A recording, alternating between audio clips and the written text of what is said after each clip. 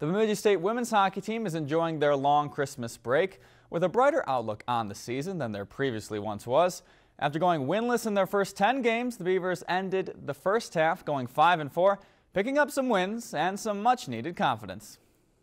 The Beavers will go 4 weeks without playing a game, giving the team a great chance to regroup before the second half of the year. Just a chance to get home, spend time with family, with friends. Again, it's an opportunity to kind of recharge the battery for them and for the coaching staff, knowing that the second half is going to be a grind. Before the break, the Beavers picked up a 3-1 win against Mercyhurst, their first away from the Sanford Center, a hurdle the team certainly needed to get over. Winning on the road is always a challenge, so going into a place like Mercyhurst against a very good team, to come away with a win like that on Saturday was big for a lot of reasons. Yeah, I think it just gives us confidence going into the second half, just reassuring us that we can do it and we can put pucks in the net and we can win big games. The team's underclassmen have grown throughout the season and will need to be big contributors as the team pushes on in the second half. When you come in as a freshman, confidence is a big thing, and they've all approached it really well, I think.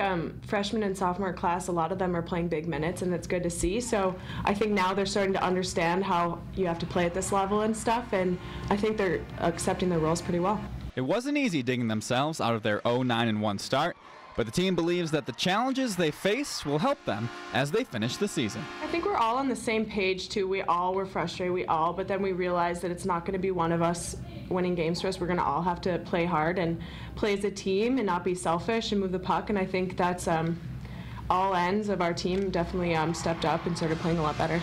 Every weekend we know is a battle, but having success certainly helps, and going through that adversity at the beginning of the year certainly is going to help us going forward. The Beavers kick off the 2019 portion of their season with a non-conference series against Union at the Sanford Center.